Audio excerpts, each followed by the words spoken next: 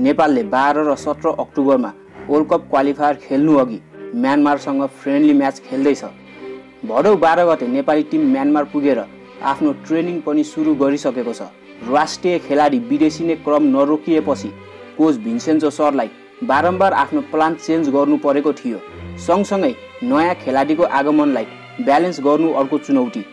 भदौ 11 गते एन्फाले पब्लिस गरेको नेपालको फाइनल स्क्वाडबाट विमल घटी मगर र देवेन्द्र तामाङ टिममा नपर्नुको कारण हेड कोच भिन्सेन्जोले खुलाउनु भएको छ। नेपाल एफसीका फाउन्डर नइम सुल्तानले सोधेको प्रश्नमा उत्तर दिँदै कोचले भन्नुभएको छ, Tamang is put himself out because I called and totally no calm in the camp, so there is no motivation to force the player that don't want to come, and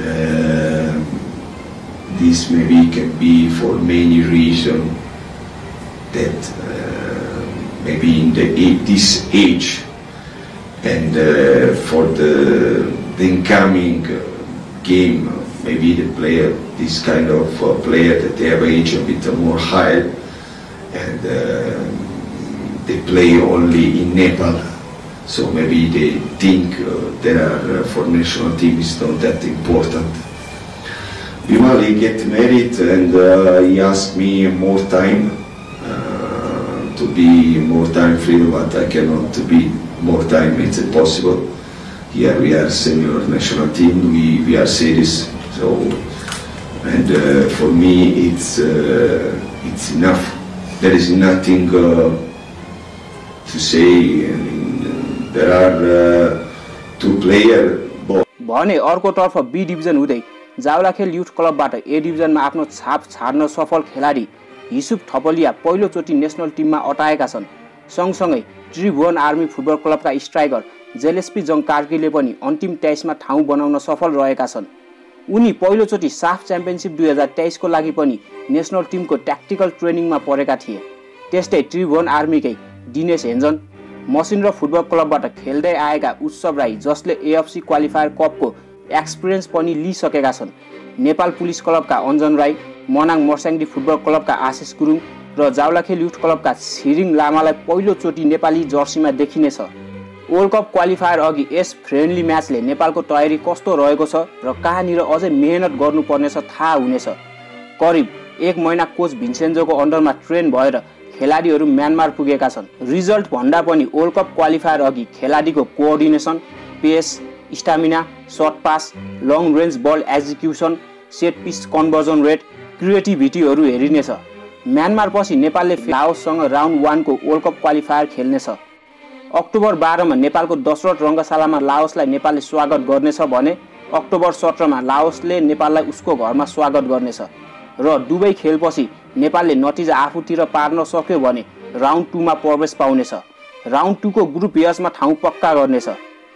group H मा पहिले नै UAE र Brian रहेका छन् भने दुई team round 1 बाट प्रवेश गर्नेछन्। नेपाल भर्सेस लाओस र श्रीलङ्का भर्सेस यमन बीचको विजेताले ग्रुप एच मा ठाउँ पक्का गर्नेछ। त्यसैले नेपालले राउन्ड 1 जित्नु पर्नेछ, किनभने राउन्ड 2 को प्रवेशले नेपाललाई 6 वटा इन्टरनेसनल म्याच खेल्ने अवसर मिल्नेछ। डिफ्रेन्ट रिजनको डिफ्रेन्ट कन्ट्री डिफ्रेन्ट कन्डिसनमा खेल्ने अवसरले कोच भिन्सेन्जोलाई पनि अब नेपाली फुटबल कसरी अगाडि बढाउन सकिन्छ क्लियर पार्नेछ। नेपाल र म्यानमारको सेप्टेम्बर 8 मा तेस्रो भेट हुँदैछ। पहिलोचोटि 31 जुलाई 2008 मा एसियन कप अन्तर्गतमा भएको थियो जसमा म्यानमार 3-0 ले विजयी भएको थियो भने 2019 नोभेम्बर 7 मा खेलिएको इन्टरनेसनल फ्रेन्डली म्याचमा पनि नेपाल 3-0 ले पराजित भएको थियो।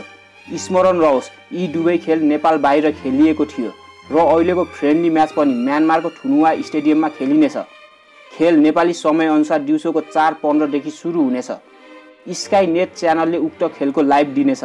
म्यानमार साउथ इस्ट एसियालाई रिप्रेजेन्ट गर्छ भने नेपाल साउथ एसियालाई रिप्रेजेन्ट गर्छ। म्यानमारले आफ्नो रिजनमा खेल्ने गरेको AFF च्याम्पियनशिपमा Cambodia, Indonesia, Laos, Malaysia, Philippines, Singapore, Thailand, Timor Leste र भियतनाम रहेका छन् भने नेपालले खेल्ने गरेको साफ च्याम्पियनशिपमा इन्डिया, बङ्गलादेश, भुटान, मालदिप्स, श्रीलङ्का र पाकिस्तान रहेका छन्। म्यानमारको करेन्ट फिफा र्याङ्किङ 160 रहेको छ भने नेपालको 175 रहेको छ। राउन्ड 1 को वर्ल्ड कप क्वालिफायरमा म्यानमारले मकाउसँग खेल्नेछ भने नेपालले लाओससँग खेल्नेछ। लाओस पनि म्यानमारकै रिजनको टिम रहेको छ। म्यानमारले आफ्नो पछिल्लो 5 खेलमा 1 जित मात्र निकाल्न सफल रहेको छ, जसमा उसले मकाउलाई 2-0 ले हराएको छ भने नेपालले पछिल्लो 5 खेलमा 2 जित निकाल्न सफल रहेको छ। पाकिस्तानलाई 1-0 ले हराएको नेपालले 3 नेसन प्राइम मिनिस्टर कपको फाइनलमा लाओसलाई 2-1 ले हराउँदै ट्रफी पनि उचालेको थियो। चुनौती सँगै जित निकाल्ने कोसिसमा खेलाडी कोच मैदानमा उत्रिनेछन्। त्यसैले खेलाडी र कोच सबैलाई माया गर्ने गरौँ। नेपाली टिमलाई अग्रिम शुभकामना सहित जय नेपाल।